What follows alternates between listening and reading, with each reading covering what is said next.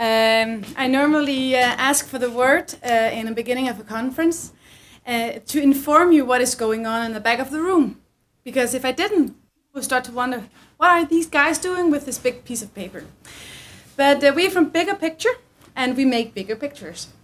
We attend conferences, yes, and we often have hands like this.